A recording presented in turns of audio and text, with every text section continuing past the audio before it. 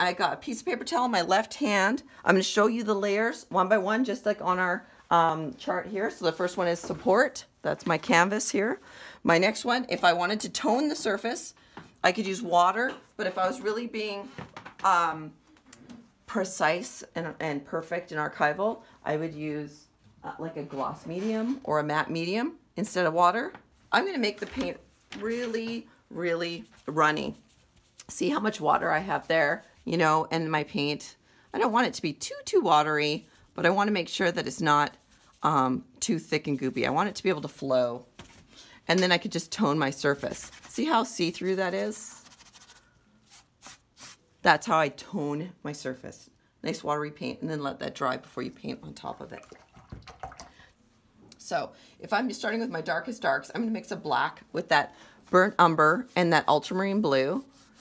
And I paint it down, and it's thin.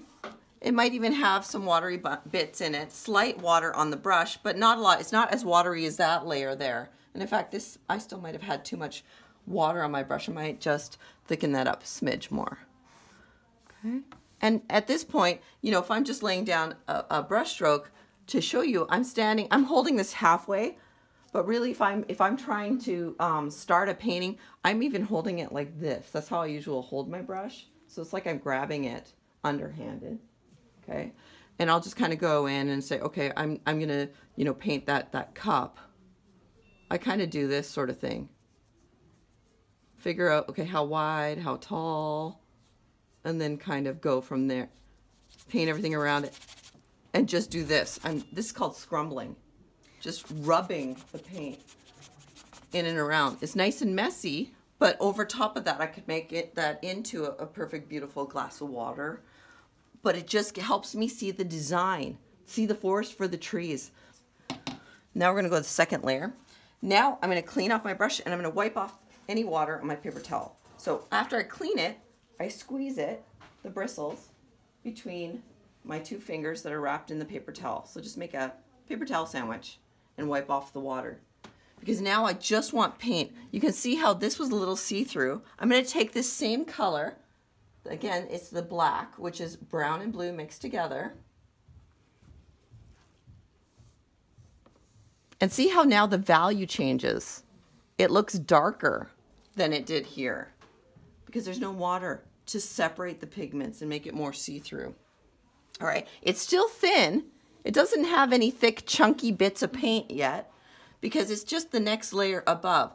I want to save those chunky bits of paint for that top layer. So right now, this is the first layer. If I'm going to do another layer of paint over top of that, same thing. I want to make sure the paint is nice and dry. Wipe it off. But maybe now it's a little bit thicker. You know, I can just keep getting thicker and thicker. But once I start to get to a point where I really want to make thick paint, scooped up paint on my brush. Whereas before, I was kind of wiggling my brush so that it was really loaded inside, but then wiping off any thick, goopy areas on the outside of the brush. Now, when I'm starting to use thicker paint, this is where I can scoop it up and have thick, goopy paint. And just, I have to now hold my brush more parallel to the canvas and just lay it down. And it might crackle in places. If you want a really thick, bright highlight somewhere, use that palette knife. Make sure it's clean. Clean it off. Okay. Go to the edge of, say, the white. If you want a white line. Okay. I'll go to the edge of the paint. So I'll drag through that line just to get that one bead.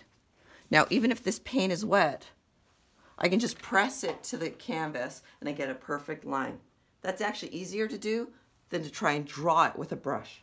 Because what happens when you draw it with a brush is this. If you're like me and you wiggle. Also, depending on my pressure, some of that line is going to be thicker or thinner than others. It's harder to draw a line with a brush than it is with a palette knife.